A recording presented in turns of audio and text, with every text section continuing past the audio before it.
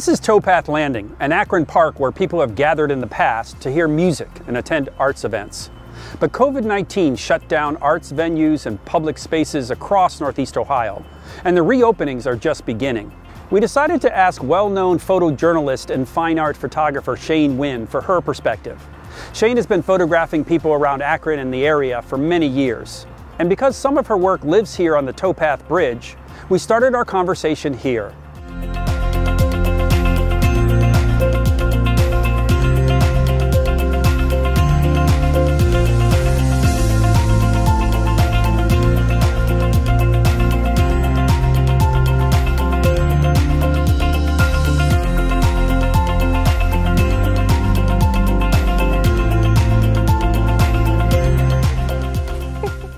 My name is Shane Wynn. I am an artist and a photojournalist here in Akron. I moved to Akron when I was 18 years old, and I'm 44, and I've been a photographer for 25 years. I had someone actually come through, and they were bringing touring groups through Akron. So it was a group from outside of Akron, and they came through the bridge here on the 59 bridge, and I got feedback that they were like so happy to see.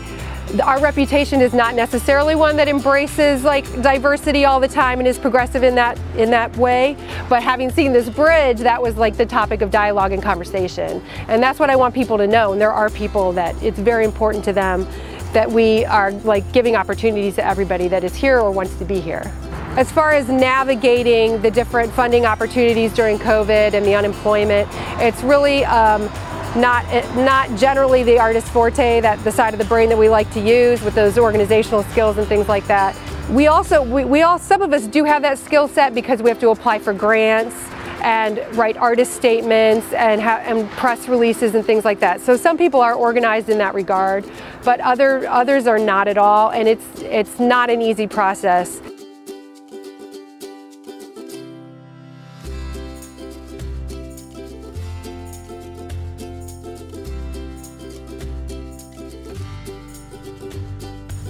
I think that my work is a conversation starter, and that sometimes my work becomes journalism, and sometimes it really does take off in the press.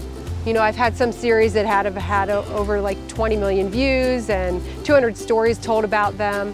And I think that it does start to change hearts and minds. I want to go even further than that, and I want to help to change policy, and I become more and more directed with how I make artwork, where it's seen, and who the audience is as I go, because I want tangible results. I think that COVID-19 has definitely brought a lot of these issues more to the surface.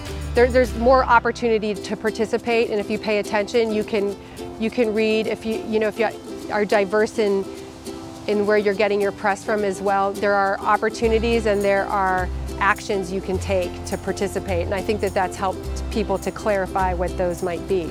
I think about the way that coronavirus affects some groups more than others all the time. It's just another sample of the way that people are disproportionately given privilege or assistance or health care. There's a million ways in which people are not treated equally.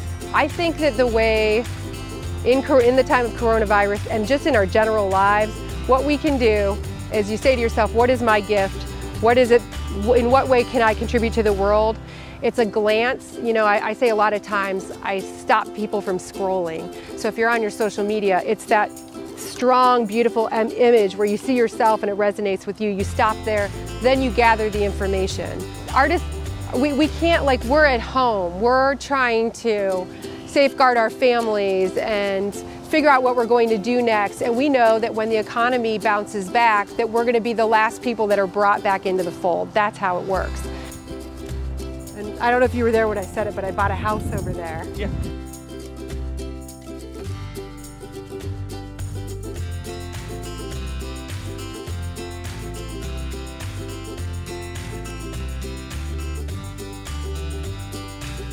I definitely think my work routine is going to change. I think that for a lot of people, myself included, this has thrown some perspective on what was my normal. And I realized that in some cases I had taken too many things on. When your life slows down like this, you realize how stressed out you were. I had 2 months initially without any work coming in. I was able to really organize and get my life back to a more manageable place.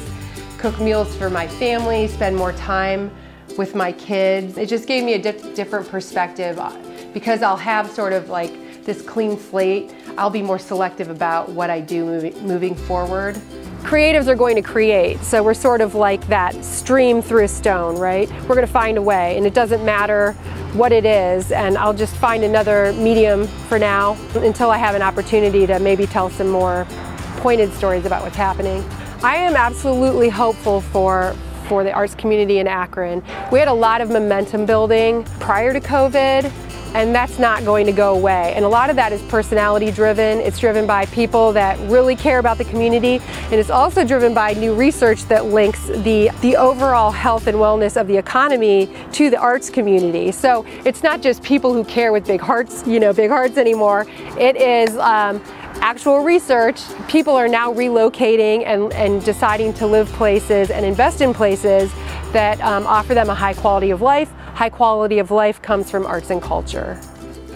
Shane Wynn's perspective on the arts and COVID-19 is illuminating. She calls on us to be mindful of not only who we are, but who we want to be. As a photojournalist, she tells stories. As an artist, she inspires. And it's clear in this world of COVID-19, we need both. Until next time, stay healthy and stay connected.